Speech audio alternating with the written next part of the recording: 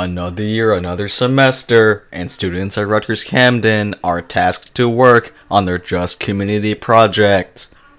This group specifically were tasked to paint over a vandalized container in Pine Point Park, Camden.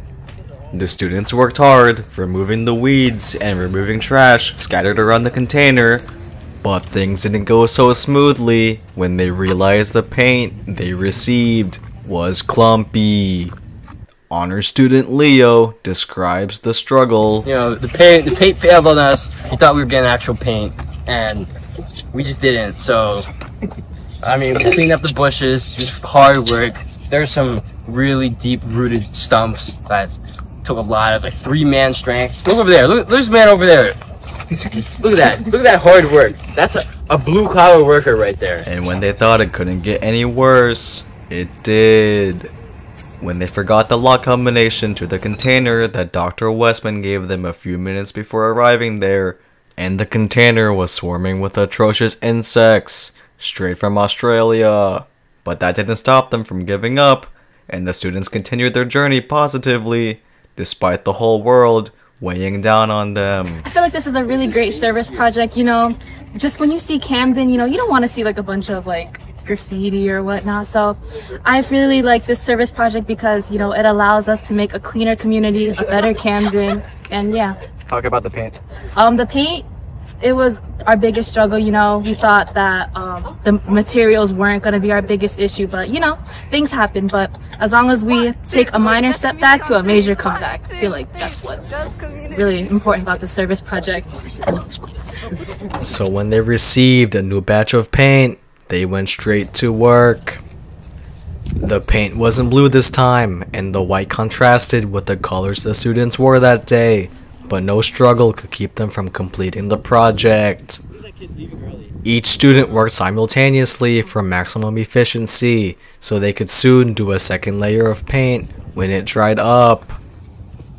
But although no one was tall enough to paint the top of the container, they persevered and did what they could. Yeah, I think what we could do is use a ladder.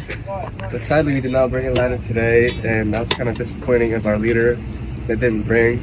Hand the camera to him. But yeah, I feel like overall right now we're doing a good job. There's nothing else really except for probably wait for dry. There's a couple people that didn't show up, you know. Yeah, there was still a couple. Well, don't say that. Some people showed up late too. But still, they still somehow helped. Especially the first time I wasn't here. They worked on the presentation. Yeah, they're working on the presentation. Currently, right now. As of right now, I know I see live footage. Now we pants them. Yeah. Okay, so we have Trey here, and he's going to describe our journey painting this container white and whitewashing. Yeah, well, it's a bit of a rough start. It took us a while to even get started. All of our materials. First day, we couldn't even get this thing painted still because we didn't have the right kind of paint. First day, we still got a lot done, and that was basically snowballed from there. Second day, we painted this whole thing. I don't know, a couple hours. Now that we're all done. It took us like about 20 hours to do everything in total. Yeah. About 20 hours. Every coat, everything. And once they finished the first coat, they had to wait 30 minutes for the paint to dry to do a second layer. The students had fun, socializing and learning more about each other. Some of them sat alone by the water, but that didn't stop them from having fun and passing the time.